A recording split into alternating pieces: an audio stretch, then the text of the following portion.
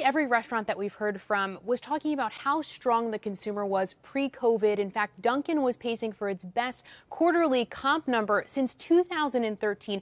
Tell me when you think we'll get back to that place.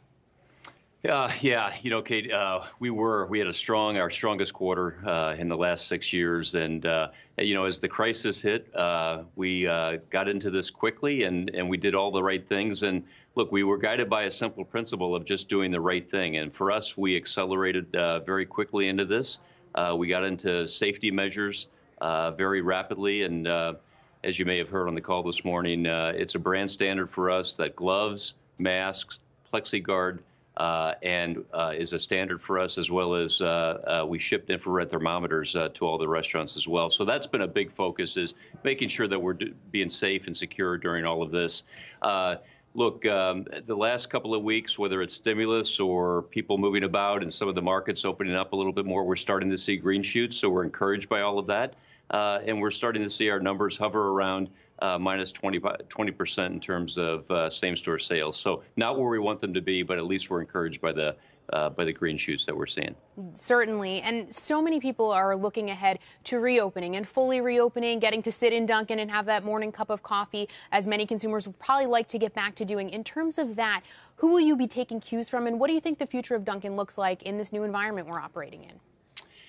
Look, Kate, before the crisis, Dunkin', 90% of Dunkin's transactions were in some form of takeaway. So it was easier for us to flex into 100% during this, safety and security period. I think there's going to be two forces. One is obviously the safety measures that we just talked about, but the other one is going to be enhancing your access to the brand and trusted brands like Dunkin'. And so, look, for 70 years, we've been refining a model that is low touch, high frequency, affordable ticket. And we think the things that we've put in place, 70% of our portfolio is drive-through. We've added about 1,000 curbside locations to those non-drive-throughs during this crisis. We've doubled our footprint on delivery from 2,000 to 4,000 restaurants. On the go is at the highest level. Our mobile order and pay is at the highest level it's ever been. We've added 400,000 new active users to our loyalty program. And even in CPG, we're seeing our bag coffee and our K-Cups up 20 to 30%. So again, wherever the consumer wants to use us, we want to be there and delivering the best experience for them. We're hearing a lot of chatter, of course, about potential disruptions in the supply chain, particularly around meat. What's the Dunkin' supply chain look like, and do you have any concerns?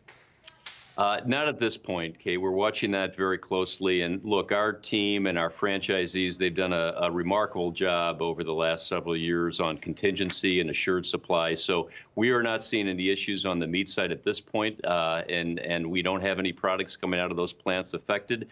And besides that, we also have a good strategic relationship with Beyond. And so we feel like we're, at least to this point, very well covered in that area.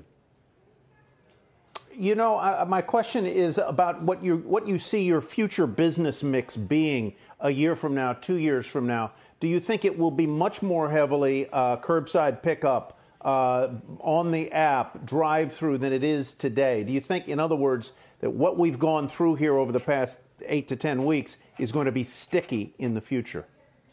You know what, Tyler, I do. And I think that was even before the crisis, because we were making those kinds of investments in terms of how to give a greater access to your brand. And I think that's going to be even more critical than ever before. Our next gen restaurant that you've heard me talk about in the past really accommodates that with drive-throughs and then greater access to mobile order and pay. And so we may accentuate those in the new reality, but whatever it's going to look like, Dunkin's been a business that's been, again, low touch, high frequency, affordable ticket. And we think whatever the reality is going to be, that model plays well with that, what the consumer is going to be looking for, in addition to those safety measures, which we view as really investments in the future. Dave, last question here. You said a lot of your franchisees obviously were eligible for these PPP loans. What was their experience like, and what are their biggest concerns right now in getting back to normal?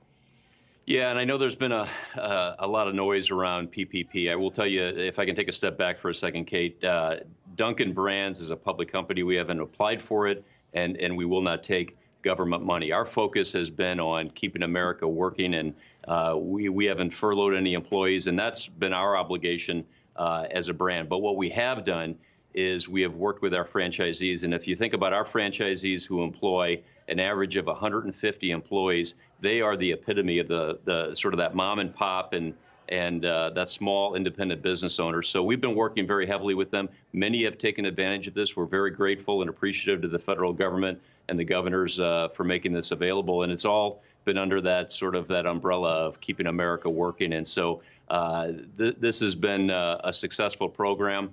And we're very appreciative that the government has opened that up. Perfect. Dave Hoffman, the CEO of Dunkin' Brands, thank you so much for joining us today.